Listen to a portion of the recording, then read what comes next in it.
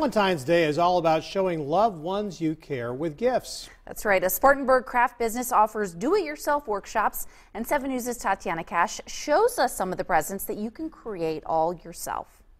Here, AR Workshop is the creative Valentine's Day idea. You can have a nice night where you make something together versus just having your traditional jewelry, chocolate, or candies. While this isn't your traditional Valentine's date night, a workshop filled with painting, sandpaper, and power tools, the finished pieces on the wall show a fun time. AR Workshop owner Anne-Marie Brooks says there'll still be dinner, drinks, and flowers, but the real gift is making something together.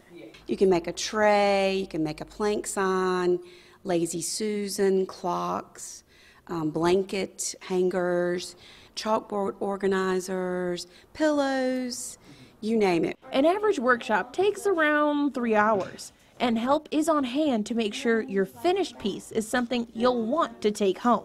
If you're still looking for a Valentine's date idea, unfortunately, tonight's workshop sold out. Here at AR Workshop, there are still some other options.